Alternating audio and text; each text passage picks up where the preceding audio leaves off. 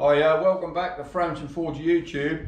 What I'm going to do today is I'm just setting up an induction heater for a customer who wants to heat rivets on site. They're not allowed to use a flame, so the contractor said he can heat them electrically. So we're going to rig up a little crucible. It's a little leafing hammer, look, we just made. Come around here, look, and I'll show you.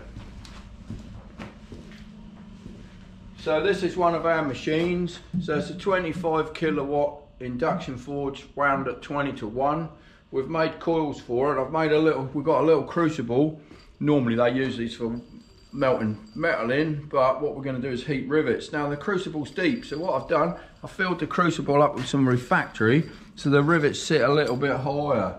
Then we're going to put them in there and I'm going to set him up on a timer so that what we can do is we can time it, and then we'll put it on retain on a program so it will heat the rivets and it should hold them at heat for a few minutes. So I'll get a pair of tongs. You can't find the right ones. I don't know where they are. There. Right, now I'll turn the machine on, I'll turn the cooler on. It's on our test rig. So we have a test rig that tests them out before they go out. So I'll turn the water cooling on. And I'll turn the machine on. I've set the program, so I've set it on heating time 8 and I've set it on retaining time at 20. So what we'll do, we'll have a look.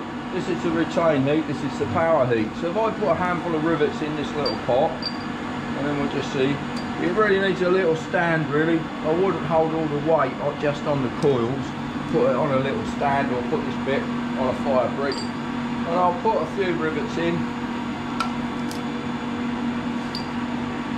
If you put too many in and have the heat too long, all you're going to do is fire weld them together. But we'll have a look, and what I'll do, I'll set it off on the button. I can use the foot pedal. I'll use the foot pedal. Look.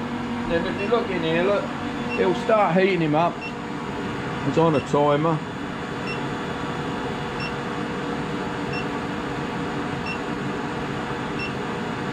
We'll see how long. I want it a slow heat really, rather than really fast. So I've turned the heat down. It's only set for it about halfway, just over halfway up. So we'll have a look, it's starting to change. Heat's coming off. Well, I'll have to turn them up a bit, we need a bit more heat. So I'll try again.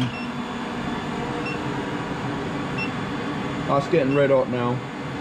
It's a bit of a fine limit between getting a nice heat in them and then cooking them and welding them all together. So the ones on the outside will heat up faster, because they're closer to the induction coil. There might be too much refractory brick in there. I might have to take some out and drop them lower. I'll have a look, I'll take some of that out. I'll get a glove, I think that's too much in there. Right, I've lowered them in the pot a bit more, so they're more in the middle of the coils, and we'll have a look now. I've turned the heating time up a bit, it might be too much, we'll just have a look.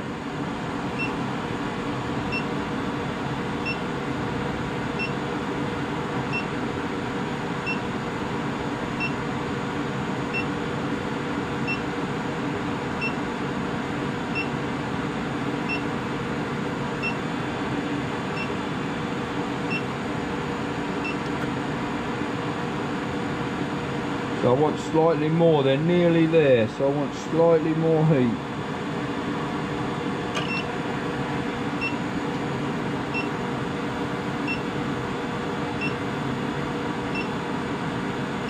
That looks about right now.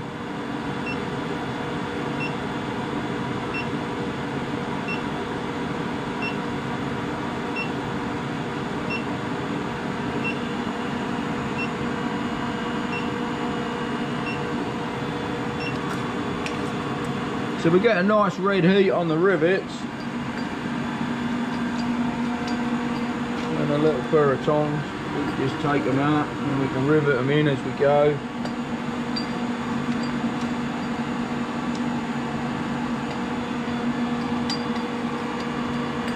And then we can reload him. So we've got rivets there. We've heated up quite a few. If you heat too many, then they're going to be too hot. I'll get some more cold ones. We'll see if we've got it set right.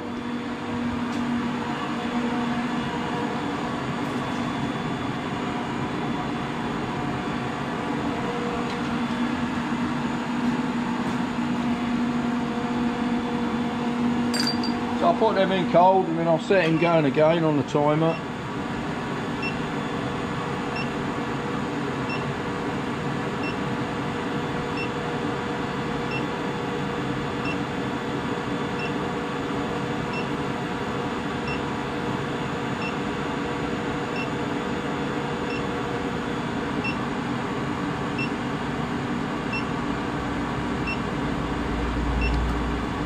No, we're going to need to set the timer more.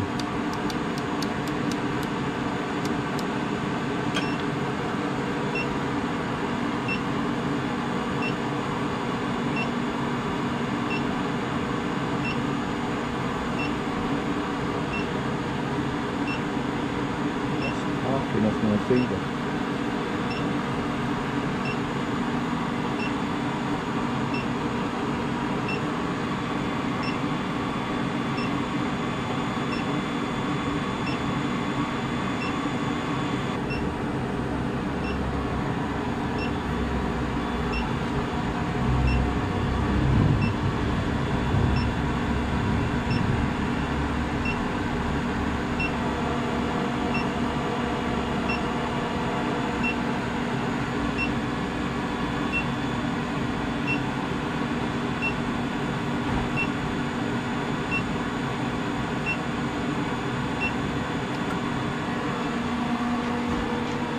That's not bad. So it's just, we've got 17 and 20. I'm going to up it. I reckon about 19. I'll just try again. Oh, we'll set them both equal. Let's just have a look. 20. We'll go 20, 20. I'll take them out.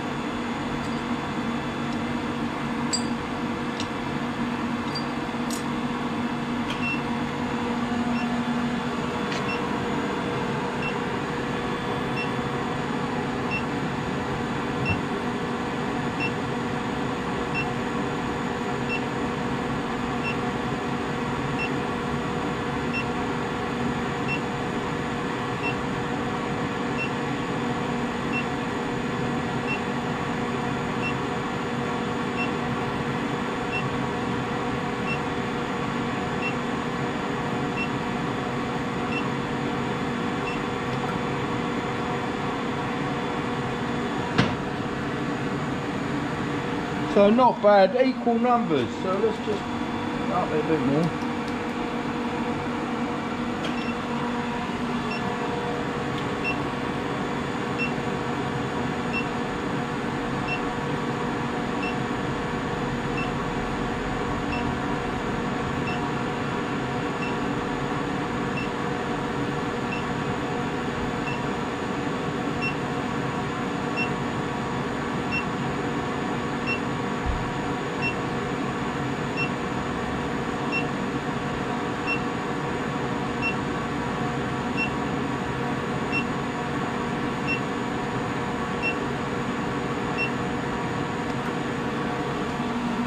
If you look in there now, that's perfect.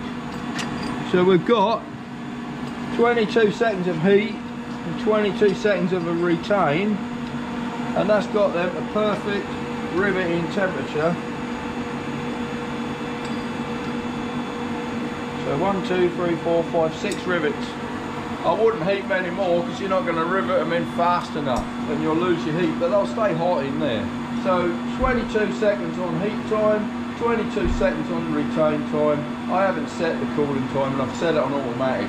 The other way you can do it, set it on normal and then use it on the foot pedal and just hold your foot on the pedal until they're hot enough and not have a timer.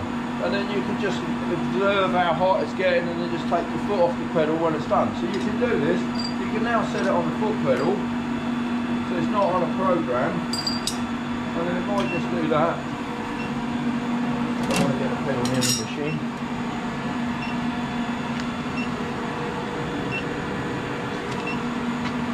And I could just hold it on heat.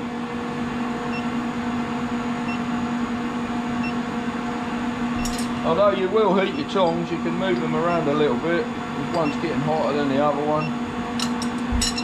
And if you look in there, you can just hold your foot on the barrel till you get the heat that you like.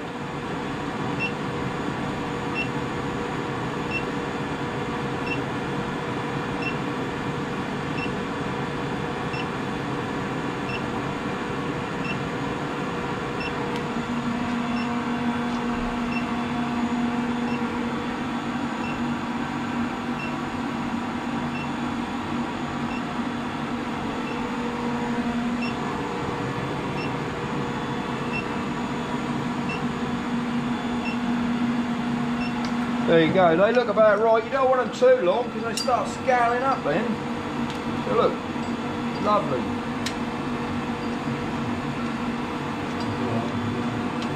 So there you go, easy way of heating up, no flames. So there's no fire risk on site having to have flames. So it's electrically heating and riveting. So I hope that helps you out. Thank you very much.